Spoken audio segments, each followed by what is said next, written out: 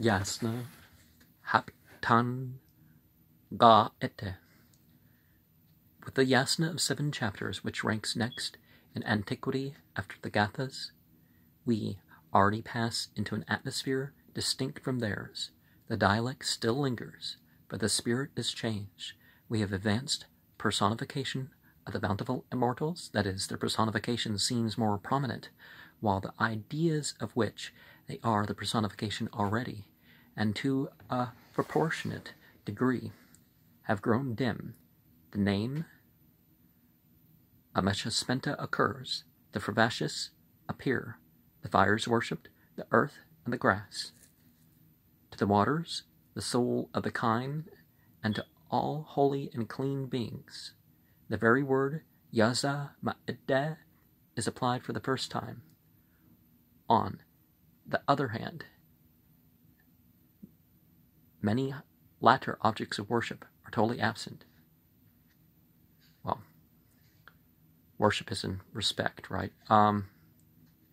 The 6 seasons of the creation, the 5 divisions of the day, the 5 Gathas, Zarathustra, the Bearsman, the Ha'ama, etc. A considerable period of time must have elapsed since the Gathas had been composed, and a lengthy period must also be supposed to have passed before the Avesta of the latter type began to be sung and recited.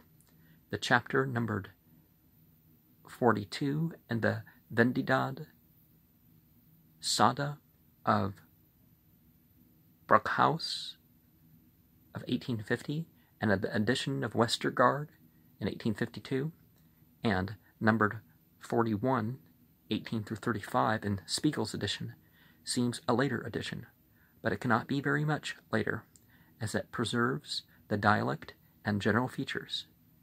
An intentional imitation is not probable.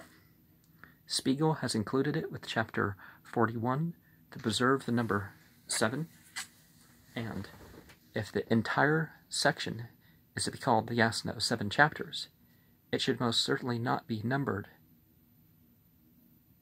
43, so number merely to follow Westergaard, as do the first 2 parts of these translations from the Avesta. This portion should neither be incorporated with chapter 41 nor numbered as a separate one. It should be noted as a supplement. The name 7 chapters was of course given to the pieces long after the composition. And remember, well, I mean, there's 10 verses here. Remember, like with the Quran, you have the 7 oft-repeated verses. So perhaps the word chapter means something closer to that, but we have 10 verses. But anyways, praise to Ahura and the immortals, prayer for the practice and diffusion of the faith. 1.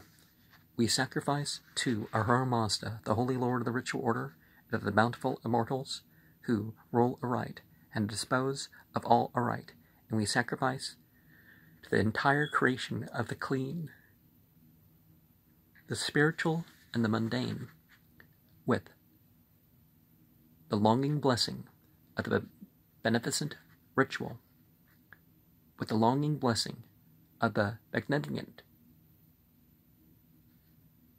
religion, the Mazda Yasnian faith. 2. We are praisers of good thoughts, of good words, and of good actions, of those now and those hereafter, the bazanes of those being done and of those completed.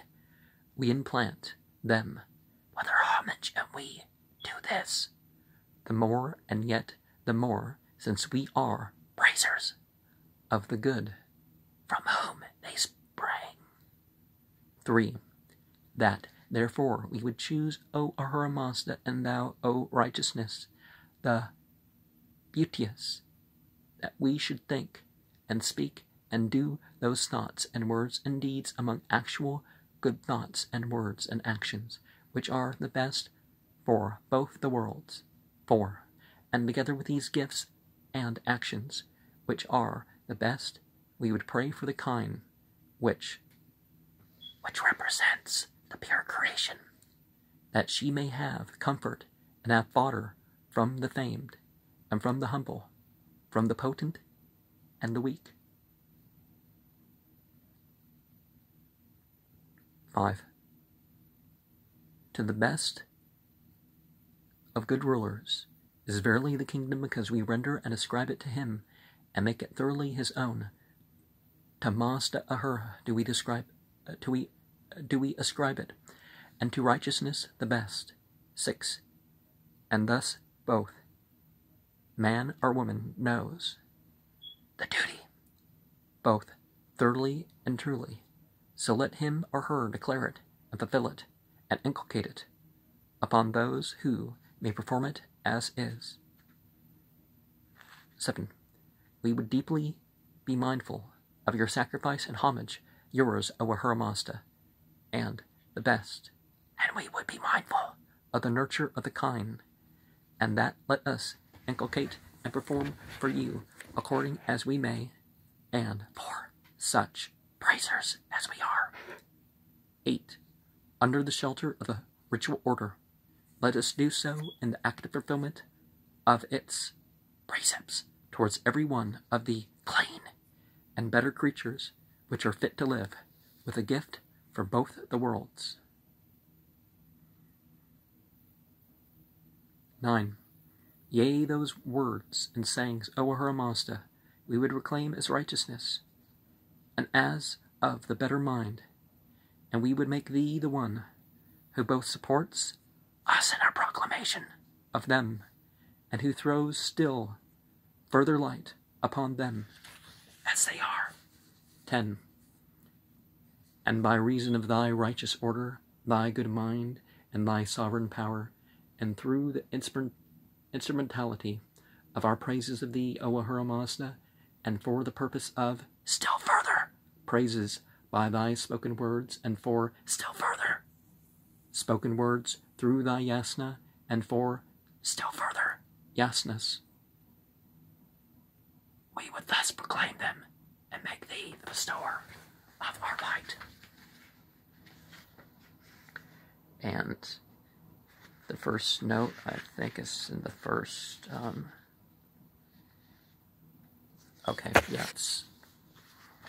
it's in verse 2. Now those of hereafter, the Pahlavi translators, as so often, first saw the proper explanation here. We have a lot of parentheses here, and some of that's from the Pahlavi. And the purifiers are implanted in them, or adorners are planted with them. The tradition spreads from man to man, so thoroughly implanting themselves, perhaps need. And we have Hatam in the sense of the good thoughts. The shelter of the ritual order, or in the house and stall, and we also have that note here in the active fulfillment.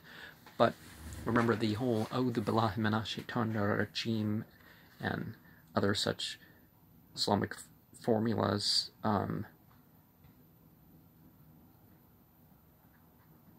This is just another way of expressing it. Well, obviously the driving out of the Satan, as you seek refuge from God, and all this stuff, you're worshiping God, but the material creation and the spiritual creation are witnessing it. God's not the creation, so there's certainly that sort of stuff going on here.